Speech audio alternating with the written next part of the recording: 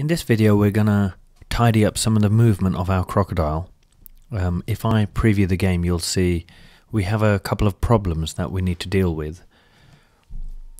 Although the crocodile moves left and right, when you move him up, the left and right stops. Now, any of you who've played computer games like Super Mario Brothers or any other computer game will know that when you jump up, you also have to move to the left and right sometimes. So, for example, if I was the crocodile and I was running and I tried to jump, you might be able to hear it in the background. I'm actually clicking jump and the crocodile is staying on the floor.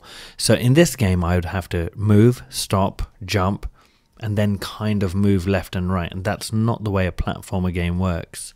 So let's tidy up our controls a little bit. The problem seems to be that we have right, left and up controls all in the same always statement. So what we really need to do is separate everything out so that left and right is one set of instructions and jumping up is another set of instructions. So what we're going to do is duplicate this event over here, which is easily done by right clicking and clicking on duplicate. This is going to save us a lot of time having to repeat all the steps again. I'm going to go and rename this top one move croc left and right, and this one over here will become move croc up, like so.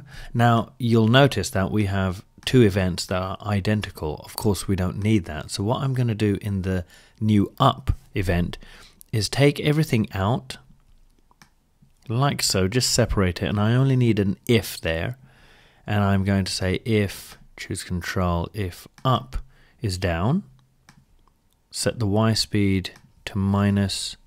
The rest of it I can leave here or I can throw away. We'll leave it here for now in case I've made a mistake.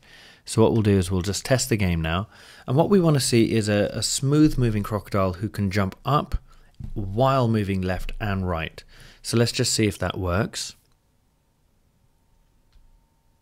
And you can see immediately the improvement there. So as you can see, I'm moving right and I press jump, and I'm moving left and I press jump. This is far better for playing a platform game, and you can imagine that he can jump on platforms.